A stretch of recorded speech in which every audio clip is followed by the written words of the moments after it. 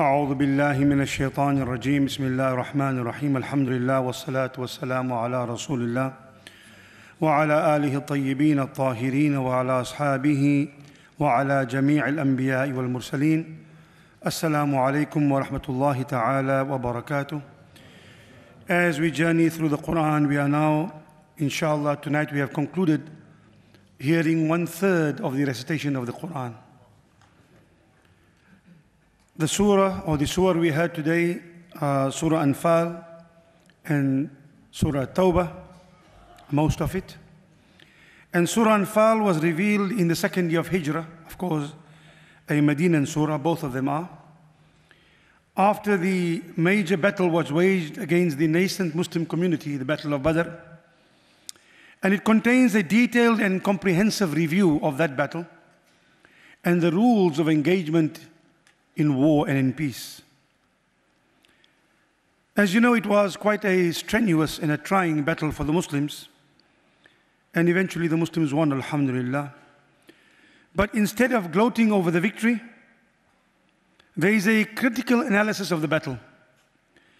The moral weaknesses that could come to the surface in that case, in that battle, as well as what needed to be done in a different way and what reforms needed to be implemented. There's also an elucidation of the etiquette when dealing with prisoners of war and dealing with the spoils of war. The moral lessons of the conflict between truth and falsehood as an ongoing perpetual battle throughout history, and the qualities which lead to success in any conflict has also been elucidated. The sanctity of treaties has been enjoyed, and the Muslims commanded to observe treaties as long as the other party does not break them. There's an address of the various ideological forces that oppose the Prophet at that time. We are reminded not to forget the needy, through whom the barakah of which we are enriched by helping them, and the barakah that Allah gives through that help. Instruction concerning the laws of war and peace, and for Muslims to be strong, there have to be a good cordial relationship between Muslims themselves. Surah Tawbah or Surah Al-Bara'ah, some people consider this as part of one surah. There's no basmalah between it. Some scholars say no, it's considered as one surah. Some say no, Surah Tawbah or Surah Bara'ah, repentance or immunity, the two names by which the surah is known, actually deals with issues of war, and hence it does not begin with the traditional Bismillah as the other surahs begin. And this, unlike the Battle of Badr, this one is after the expedition of Tabuk. And these were among the last verses, or the surah contains some of the last revelation that the Rasul sallallahu alaihi wasallam received towards the end of his life. The surah comprises of three primary discourses. One, revealed, deals with the occasion of Hajj towards the end, before the Rasul went, and with the sanctity of the treaties, and lays down principles of rules and regulations that must be kept between nations in their relationship with one another, and therefore also the relationships in international policies. Second discourse was revealed as they were making preparations for Tabuk. In this discourse, the believers were urged to act in the promotion and the defense of the Ummah. There's reference made to the commitment of true believers, and of course, referencing the example of the Rasul sallallahu alaihi wasallam when he came from Makkah to Medina, accompanied by Sayyidina Abu Bakr, and the incident in the cave. The third discourse was revealed on his return from the campaign of Tabuk, and as a reprimand to those who are indifferent to the cause of justice and those who are deceitful to the believers. It contradistinguishes the dedication of those who are committed to faith and the hypocrisy of those who merely pay lip service. There's a criterion for dispensing of zakah and for being charitable and for generosity of spirit. And the responsibility of believers, male and female, being protectors and helpers one of the other. The ayah we have chosen for today, Allah subhanahu wa ta'ala says, Ya ayyuhalladhina amanu ati'u Allah wa rasul.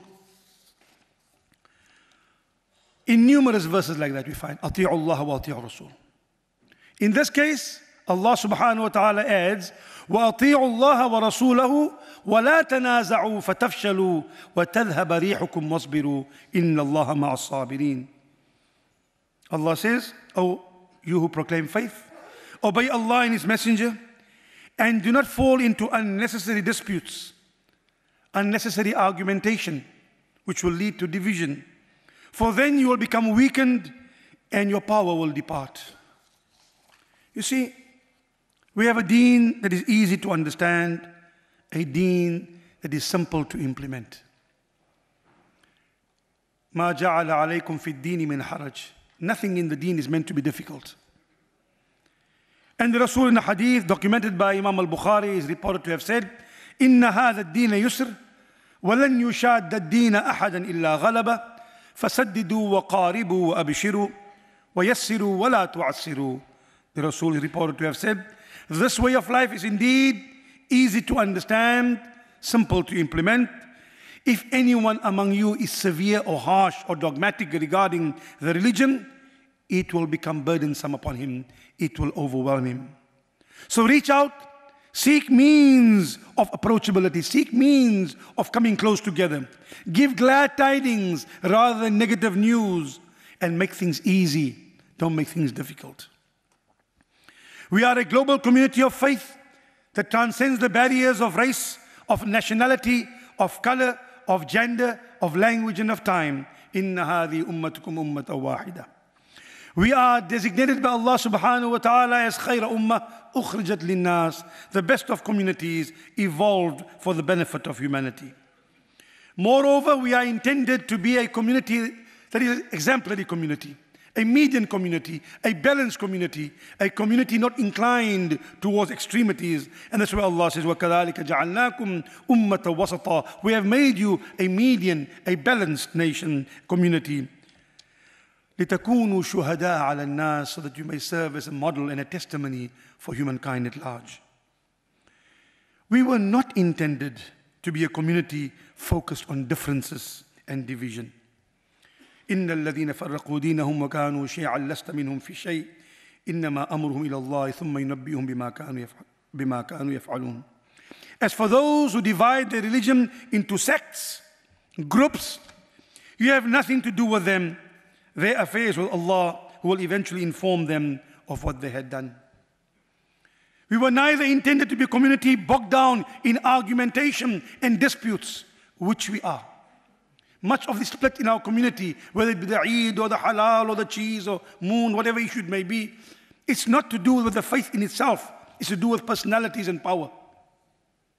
And people suffer, families suffer, because we honestly believe what my Shaykh says, what my masjid says, what my group says. Believe me, it's not rooted, the division is not rooted in the faith itself. It's in our misunderstanding and the way we manipulate power for those who are in authority. So Allah says, وَلَا تَكُونُوا كَالَّذِينَ تَفَرَّقُوا وَاخْتَلَفُوا مِنْ بَعْدِ مَا جَاءَهُمُ الْبَيِّنَاتِ وَأُولَٰئِكَ لَهُمْ عَذَابٌ عَظِيمٌ. Be not like those who are divided among themselves and fall into disputes after having received clear signs. There's no more revelation. This ذَلِكَ الْكِتَابُ لَا رَيْبَ فِيهِ. It's a clear book.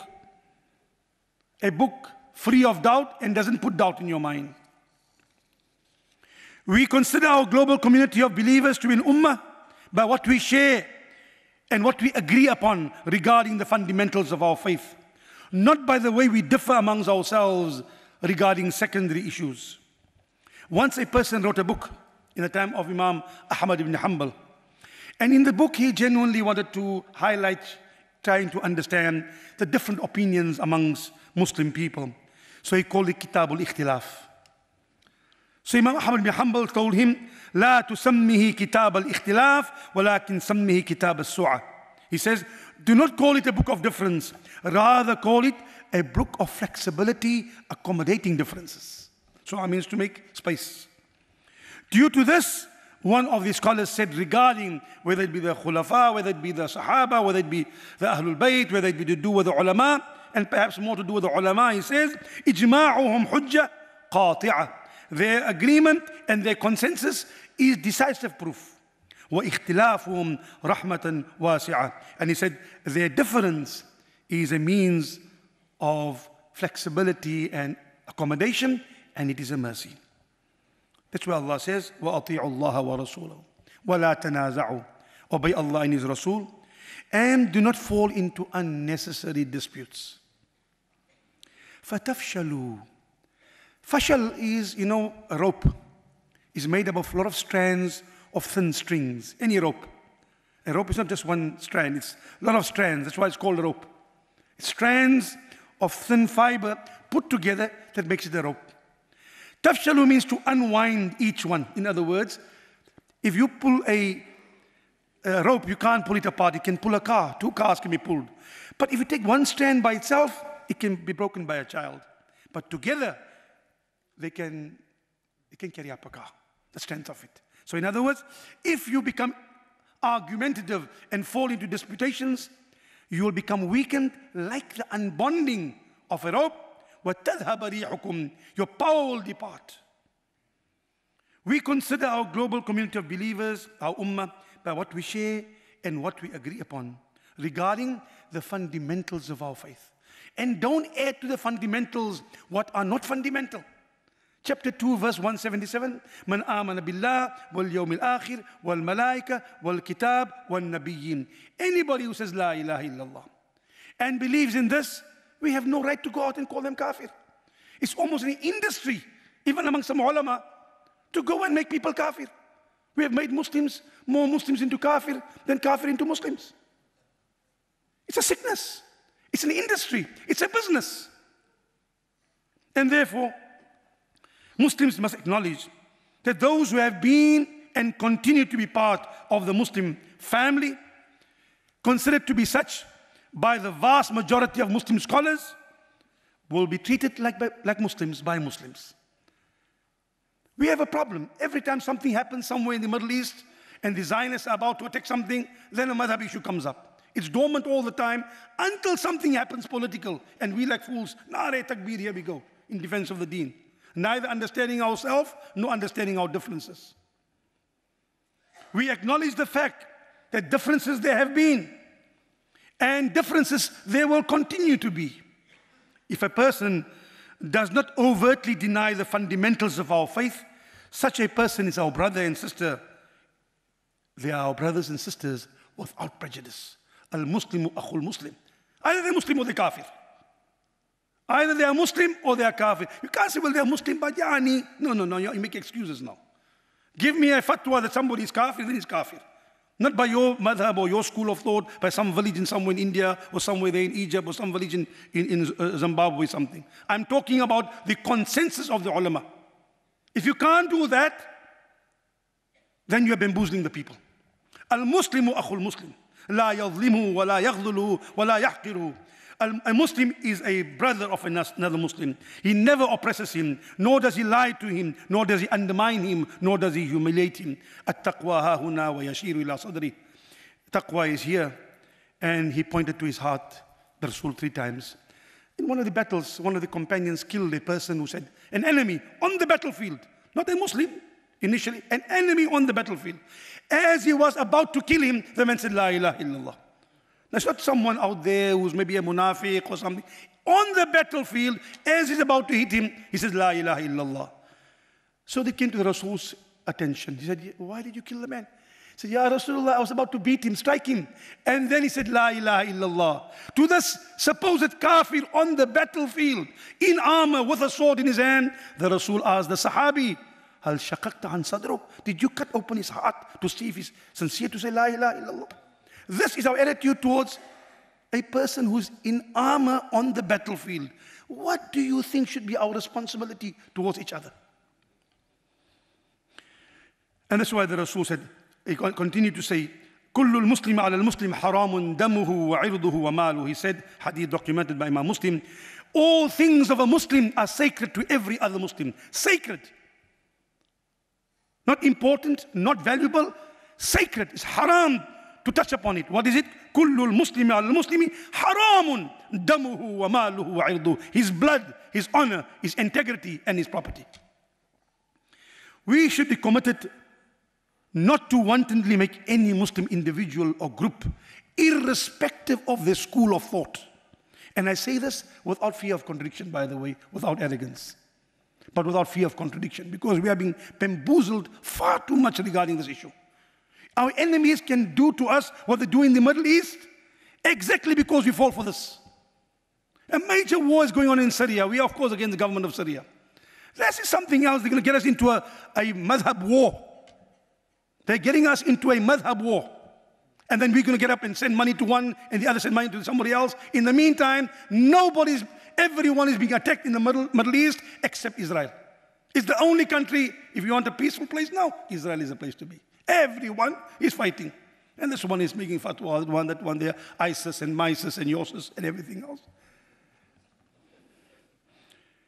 We are supposed to be united on common fundamentals of our belief and what we share in common through history. منفعت ایک ہے علامہ اقبال says منفعت ایک ہے اس قوم کے نقصانی بھی ایک ہی سب کا نبی دین بھی ایمان بھی ایک حرم پاک بھی اللہ بھی قرآن بھی ایک کیا بری بات ہی ہوتی جو مسلمان بھی ایک. What benefits us benefits all of us in the community. What harms us harms all of us. If they kill us in Kashmir, they're killing us. If they hit us in Palestine, they're hitting us. You think they're asking, excuse me, are you Salafi or are you Shia? Oh no, before. They don't care whether you're Salafi. We make those differences. They kill you nonetheless. So he said, manfaat, what benefits us benefits all of us.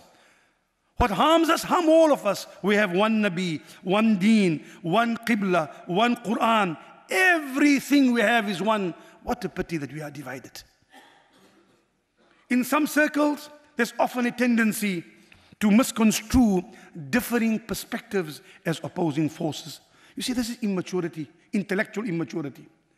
Because I differ with you doesn't mean I oppose you. That means you're not mature enough. You don't have intellectual people differ. They've differed before. They differed in the time of Rasulullah. Sahaba differed among themselves. When the Rasul at the Battle of Uhud, the elders wanted to go out and fight, or wanted to stay in the city and fight. The youth said, no, let's go out. And eventually there was a disputation amongst them. And the Rasul then put on his armor. And when the young Sahaba realized, you know what, the Prophet is inclined towards this, and you know, let's rather go with the elders. They told the Rasul, said, no, I've already put on my armor. It's not proper for a prophet to be in armor and not to go to battle. Let's do as you've decided. So there was difference on many occasions. But no animosity, no hatred. Their differences led for us to be able to do things in a different way. It was not meant to divide us.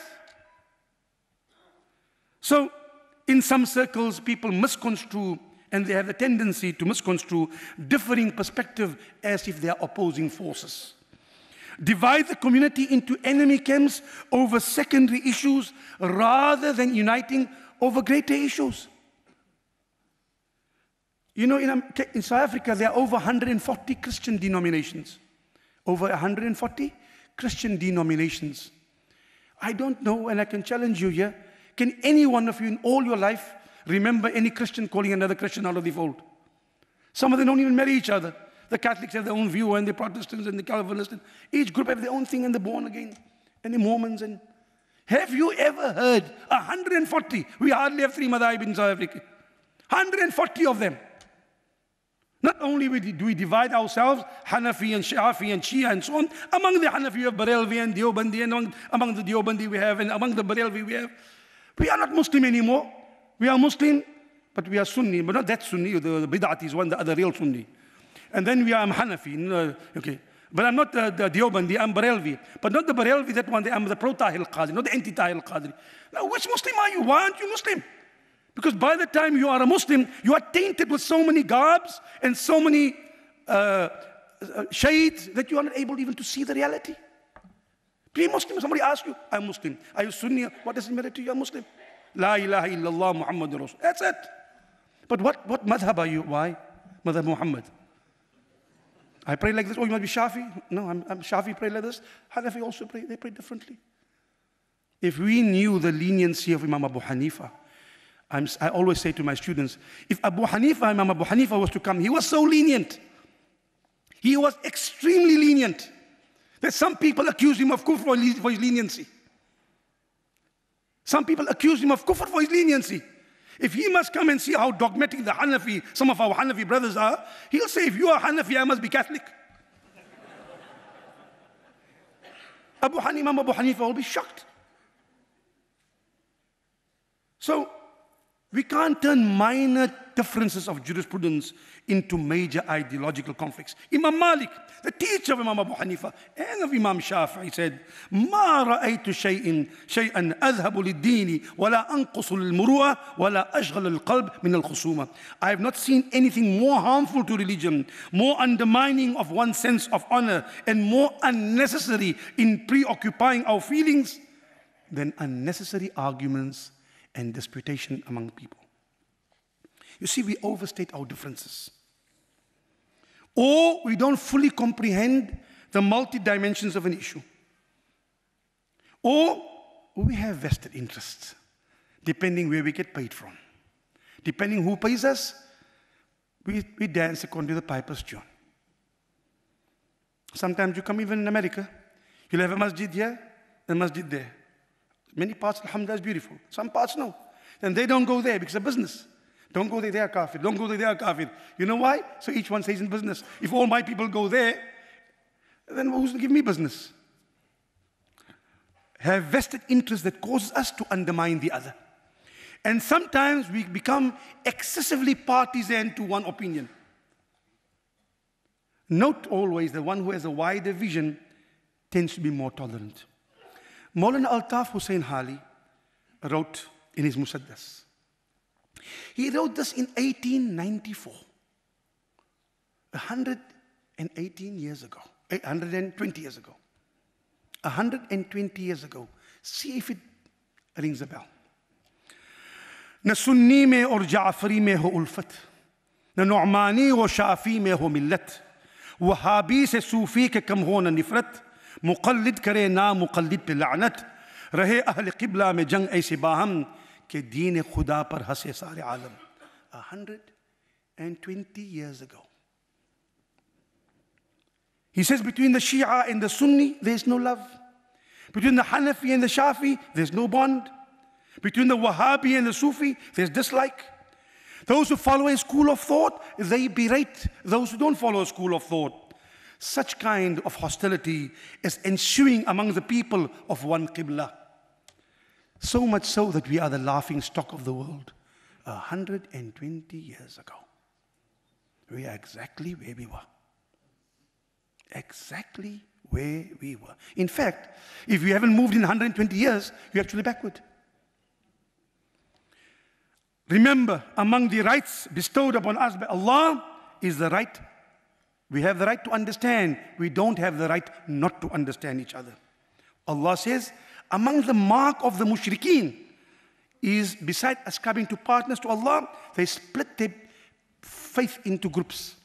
وَلَا تَكُونُوا مِنَ الْمُشْرِكِينَ مِنَ الَّذِينَ فَرَّقُوا دِينَهُمْ وَكَانُوا شِيعًا كُلُّ حِزْبٍ بِمَا لَدَيْهِمْ فَرِحُونَ. Ascribing partners to Allah who split their religion and become schismatic. And here's the catchy part. كُلُّ حِزْبٍ بِمَا لَدَيْهِمْ فَرِحُونَ. Each group says, we are the ones who are the one. You ask people, I find it so arrogant. There's 73 sects, 72 amongst the Christians, 73 amongst, I don't know what. And then one group is going to Jannah. That's our group. That's arrogance. I heard a hadith, authentic hadith. This one is not of the highest degree of authenticity, by the way. The 73 business. Higher degree, لا تدخل الجنة من كان في قلبه مثقال ذرة من كبر. That person will not enter paradise who has an atom's weight of arrogance in his heart. If you say, I'm going and you're not going, that's the height of arrogance. Sayyidina Umar radiallahu anh was Khalif one day on Eid, he was crying. Eid of Eid al-Fitr. So someone came to him and said, Ya Amir al-Mu'minin, you're crying? He said, I don't know if Allah will accept my fast and if He'll forgive me. He said, but how can you say this? You are of the people who are blessed. He said, لو يدخلون الناس جميعا في الجنة إلا واحد أخاف سأكون واحد. If all the people in the world go to Jannah except one person, I'm sure it will be me. And if everybody is saved from Jahannam and one person must go to Jahannam, akunu wahid, I'm sure it'll be me. This is Iman. This idea that we are the right group. Be careful of that group. وَأَطِيعُوا اللَّهَ وَرَسُولَهُ وَلَا تَنَازَعُوا فَتَفْشَلُوا. Differences we have. Differences we had. And differences we'll continue to have. But neither let the secondary differences be the cause of unwarranted disputes, nor the primary focus of our attention. Otherwise, وَتَذْهَبَ رِيحُكُمْ. Our power will depart, and we will be weakened by our division, and our enemies will be strengthened by our disunity. May Allah grant us the wisdom to be united and love one another. Deal with our differences, yes, but still love one another.